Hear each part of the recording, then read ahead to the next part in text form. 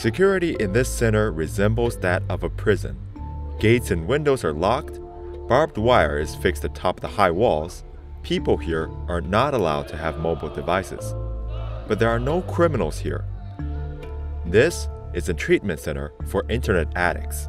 判断网瘾有两个结果标准，通过上网影响了没影响他的学业。第二点呢，就是他能不能还能有良好的人际交往能力。Former Chinese Army Colonel Tao Ran has been running this facility located south of Beijing for nearly 20 years. 我们大概收治了1万多个孩子那么他们的平均年龄呢，大概都在17岁左右因为他们长期的过度的沉迷于网络，对他们的身心产生了严重的损害。About 100 addicts, mostly teenagers, are currently being treated at the center. They must adhere to rules and take part in military-style drills as part of their rehabilitation. Most of the teens were brought here against their will. Qiu Cuo did not want us to show her or her son's faces, but she shared her experience of seeing online addiction take over his life. 最初呢，那我们给他是每周末玩半个小时，结果一玩下来以后就一发不可收拾，所以开学以后吧，他就不愿意去上学。39天在床上，除了上厕所以外，不刷牙不洗脸，然后吃东西他也是吃也可以，不吃也可以，争分夺秒的玩游戏。我们整个家庭的生活像是经历世界末日一样，那真是一点不夸张。然后的话呢，把这个情况给基地这边说以后，基地这边的教官就是上门去接的。最初那20多天非常恨我们。去年是9月6号来到这里，今年是差不多9个月。我有一些年龄歧视，我不太喜欢跟我的同龄人一块，我比较喜欢比我大的。我在班级里可能得不到这方面，我在网络上可能模拟我想要的这个状况。我每天在网络里聊天打电话，2、3天左右就是这个电话都不挂，睡觉的时候也不摘这个耳机。In 2018, the World Health Organization added gaming disorder to its international classification of diseases. A decade earlier, China had classified it as a public health threat.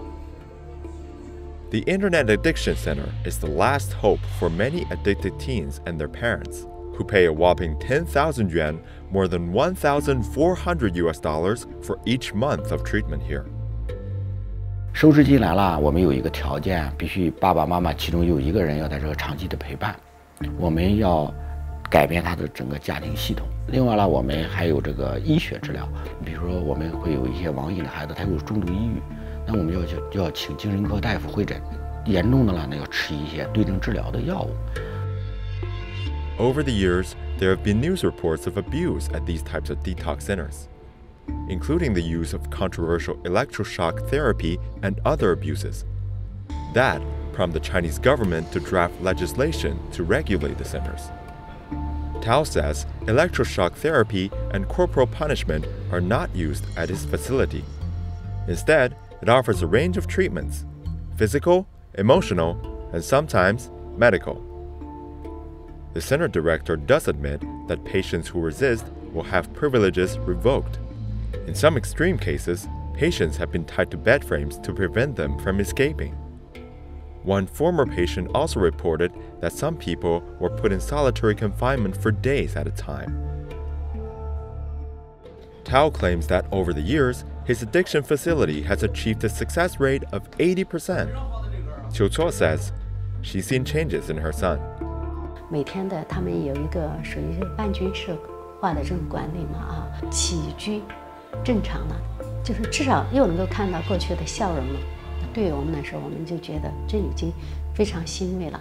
心情刚来肯定比较低落，因为这个地方它限制很多东西，肯定不太想在这个地方长久的待下去，肯定一直都想要回家，但是我们知道我们可能某个状态下回不了家，可能我在这里待了这么久了，肯定会有改变，也肯定是变得更好，出去要面对的一些东西，可能也有了力量。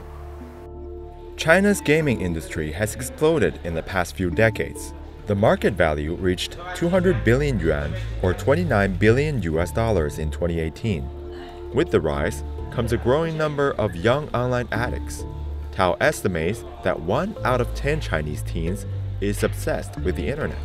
Last year, China's education ministry directed the country's gaming regulator to limit the number of new games and limit the amount of time minors spend playing them. Tao says both game developers and the government must do more to curb internet and gaming addiction. 既然你是游戏开发公司，你也因为很多这个孩子因为玩你们的游戏成瘾，他们应该拿出钱来资助这些成瘾的孩子来脱离网瘾。另外呢，从政府层面，这要分级制度一定要开展。特别小孩、中学生容易沉迷的这款游戏就不适合中学生。唱一遍，就唱第一段，然后到第一段的时候卡，好吧？共产党领导崭新的国家，组织生态社会主义化。